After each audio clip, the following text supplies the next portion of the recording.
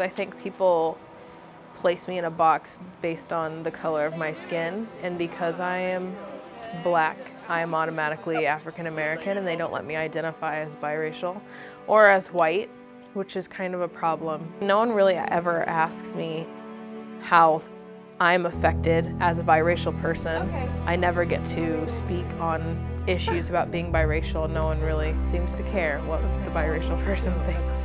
It's frustrating for me to know that I will always be judged by the color of my skin and not with what's actually my culture and heritage, because I'm not just Black and I'm not just white. There are so many things that make up who I am and my genes, and no one will ever ask me that because of the color of my skin. They'll just assume.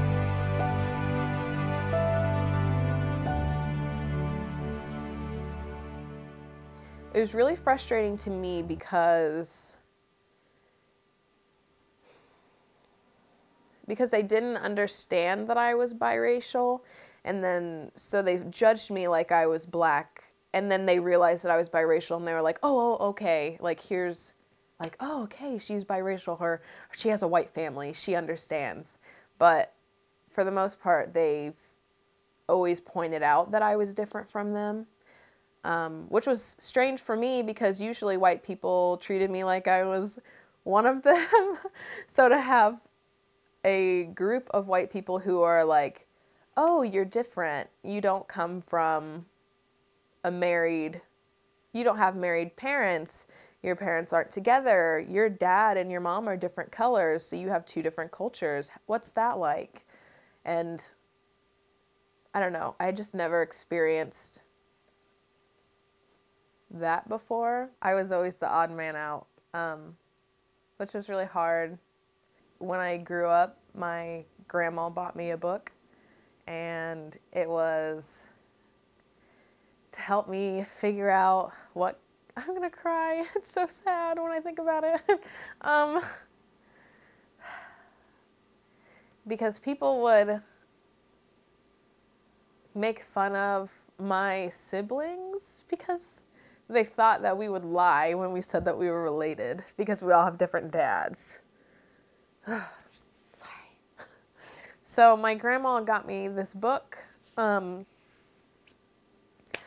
had a bunch of different people of different races and backgrounds in it, and it would say, instead of saying I'm Black or I'm white or I'm Mexican and stuff like that, it would say I don't even know. It would have a person who looked like me, and it would say I'm caramel, popcorn, and then it would show a person who looked like me, and then it would show caramel popcorn, and then it would say I am milk chocolate, the candy bar, or I'm dark chocolate, or I'm almond, and I'm just different ways of saying I don't know. I almost felt like it was healthy to have the book, but then I felt like they didn't want me to think of myself as Black. So I always told them that I was brown, and that's my grandparents taught me and my siblings to say, no, Erica's not Black, she's brown. And which sounds really bad, but I feel like they had really good intentions behind it, and it wasn't a race thing. It was just, they were just trying to help me identify myself and my siblings. I don't know. I just felt like I was really scripted growing up. This is my childhood in a box that my mother gave me. You see my little baby clothes? My first outfit. Okay. If there's one thing that I want people to know about me, it's this. My name is Erica Brown, and yes, I'm Black and I'm white, but I am so much more than that. I am a wife, and I am a future mother. We got a baby cooking.